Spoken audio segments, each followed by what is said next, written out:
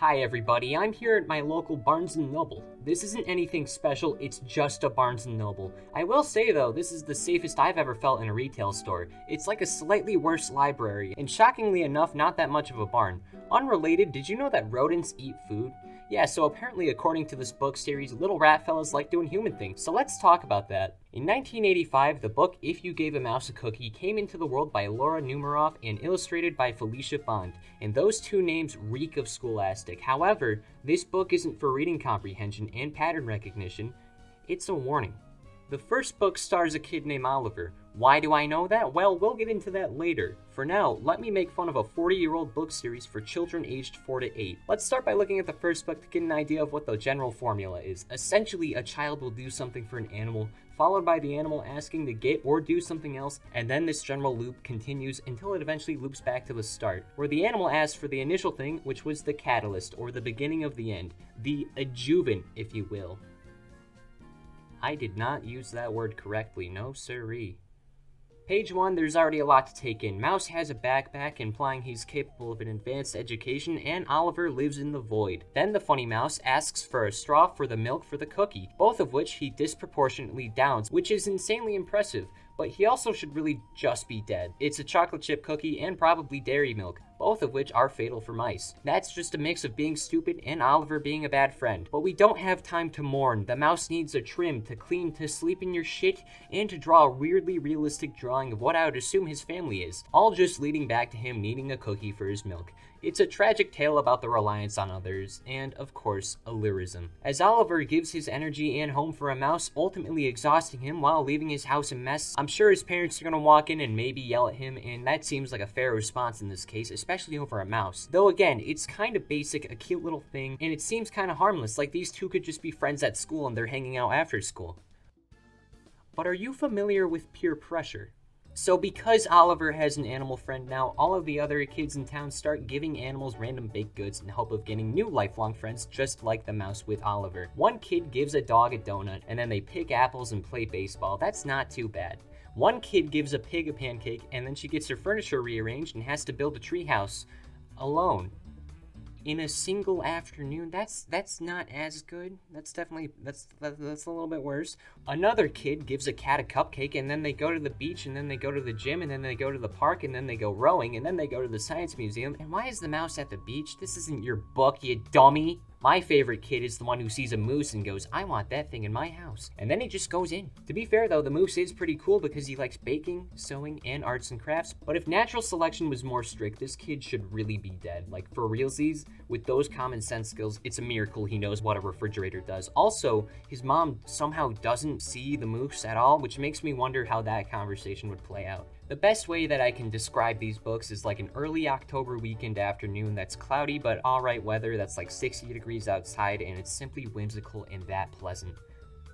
60 degrees Fahrenheit, by the way. I don't respect a temperature measurement like Celsius because that can't hit triple digits without people burning to death in seconds. It's a flawed measurement system. There's a reason your tea was thrown into the Boston Harbor. But these 5 books aren't even the only wacky hijinks of the silly antics. The pig gets a party, and the mouse gets a party and goes to the movies and school and has holidays and even gets a brownie, which again, dude, it looks like you're just trying to kill yourself.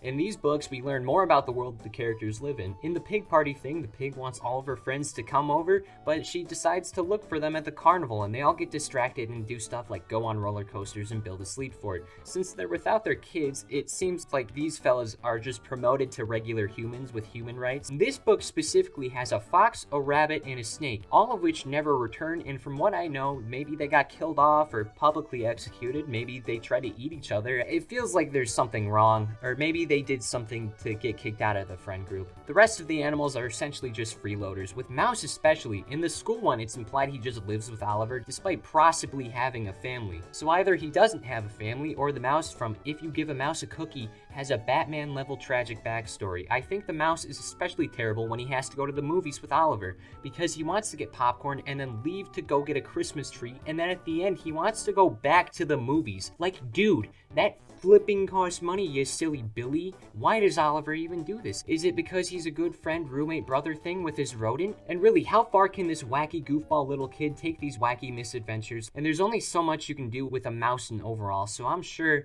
I'm sure you'll be as surprised as I was when I found out that there is not just a book. Oh, no, no, no, no, no, no, no, no, no, no. It turns out there's actually a TV show, the If You Give a Mouse a Cookie TV show, exclusive to Amazon Prime, with 2 seasons with over 100 unique episodes, specials, and starring the lead of the voice actor of Mouse and Moose is Roger Craig Smith, who you might recognize as a voice actor of your favorite blue superhero with red shoes.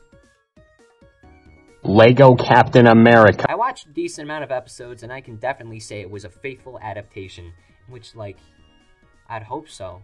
It's got the character gimmicks. Moose likes baking and sewing, Cat wants to go rowing, she's inventive, and Oliver wears pajamas of the Thing, and they even eat things like the Thing. Wowie zowie zuckaroo! Who would have guessed? Episodes overall have low stakes, and a lot of the time it's about stuff like friendship and teaching creative and quick thinking skills, and you know, it had its moments. I like the episode where they were dicking around on the beach and in the background you can just see Moose sewing, or how in the episode about Kat and her best friend Esme, they essentially play out the book, and the Science Museum doesn't allow canoes, but they have a canoe check-in, and that got a chuckle out of me. That's cute. All the characters are about what you would expect, but there still is definitely variety and personality between the kids and the animals. Mouse especially was important, and Dodoy, yeah, he's like the main character.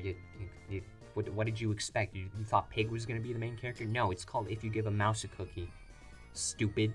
He's an inventive little thinker. Like when Moose is worried about the pie, he covers it like the nice, lovable rodent he is. He gets distracted easily, like when at the carnival in that same episode, he wins all the games, which by the way, he didn't have to pay for it. And he also says stuff like, if you give a mouse a microphone, I'll want to talk into it. And like, okay, that's just pushing it. That's not even really that clever. And of course, like any silly franchise where you need to suspend disbelief, I'm gonna suspend my suspension like I do with every single one of my exotic rambles. Like, why are these the only animals that are considered people? Or do they have lesser rights? Can they vote? Do they age like humans or their respective animals? How does this pie not fly off this cart? Who made this tiny submarine for Mouse to operate to retrieve the marble? And why would you risk this submarine for a marble? I could talk about this for 9.5 more minutes, but I really don't. I can just put a mid-roll ad right here and I'll get away with it. But for real, I wasn't aware of this show at all. I'm sure a lot of you didn't know. I would really recommend it, especially if you're 4 to 8 years old. Why are you on YouTube? You probably have like some 2nd grade math. Why are you here? Oliver's decision to give a mouse a cookie led to 5 talking animals becoming lifelong friends with a bunch of kids. And I'm not gonna lie, this town seems amazing to live in. Apparently Oliver never had to spend any money on Mouse. Everything is free. Actually, no, Mouse wanted to buy a Christmas tree. Oliver had to buy that for some reason. That was the only exception. But otherwise, they get on carnival rides in this weird anti-gravity chamber that also exists, and they didn't have to pay to get in. So either taxes are miserable or sweet, cheesy rice. This right here is a thriving community. It's jolly, it's swell, it's basically a paradise world, and it's not real. But from all of this, I came up with the outcome of giving a rodent a delectable baked good. So, if you give a mouse a cookie, then he'll ask for a glass of milk, and one thing will lead to another, and you and all your friends will have cool animal pals to do awesome activities with, and your town will become way more wonderful to live in. And you know what? It's not fair. That should be me.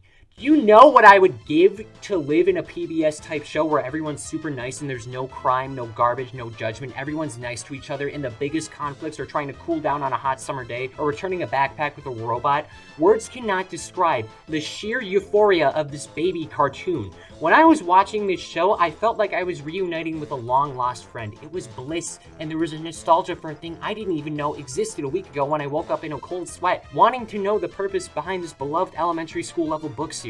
If I had to live through the books just to live through this fictional town, I'm not gonna lie. This is pretty sweeto McNeato. I think I would do a lot worse for it. I am an adult. I have aspirations, and this is one of them. The ever iconic TV show If You Give a Mouse a Cookie, which ran exclusively on Amazon Prime Video from 2017, only to be canceled in 2019, might possibly have given me a new life goal. I gotta try this. I'm gonna give a horse a hot dog, a chicken a churro, and maybe even a koala some ketamine. What's the worst that can happen? Well, there is no longer a Barnes & Noble.